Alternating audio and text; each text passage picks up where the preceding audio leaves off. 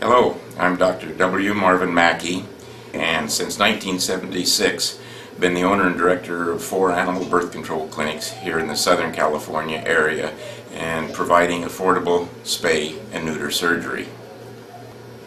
Today I'd like to share with you some of the techniques, and I call it quick spay, which has enabled me to provide these surgeries on a high volume basis, the lowest possible price and the greatest safety, and they're also able to go home the same day because recovery time is so quick.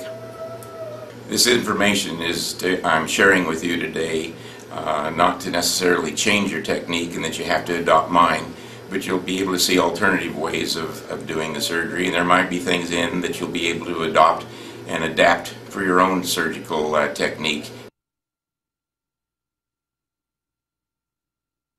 Are packed, individually wrapped. We've got tapes on the inside, tapes on the outside, and I want to show the simplicity of the numbers of instruments that I use for our surgeries, our speed space, speed castration surgeries. Our gloves, we'd actually reuse the gloves, re-autoclave them with care. They'll go for a number of different times. Now, the surgery pack, ours has a total of 8 instruments in it.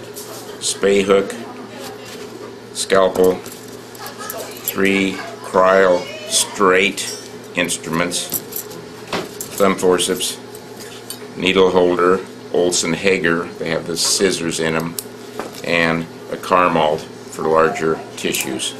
And we have the suture needles, so we can make a choice of what ones we want.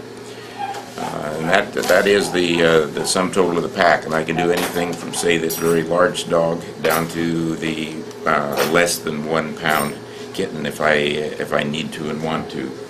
We also keep our surgical drapes are not in the pack, they're in 2 separate packs. We have ones that have a small fenestration, only 4-inch, and then for our large, while we have just simply 1 inch longer, it makes quite a difference. So we can use the large ones for our large dogs, and the small ones we don't have to have such a large area shave. We have our surgical steel is in my homemade cassettes, and you pull off the portion that you want of either the sizes. The large is a 4/0 or 32 gauge.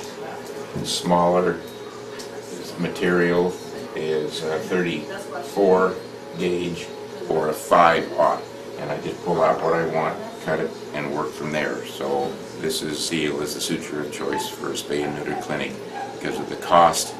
It's non-reactive, extremely predictable, and very, very strong.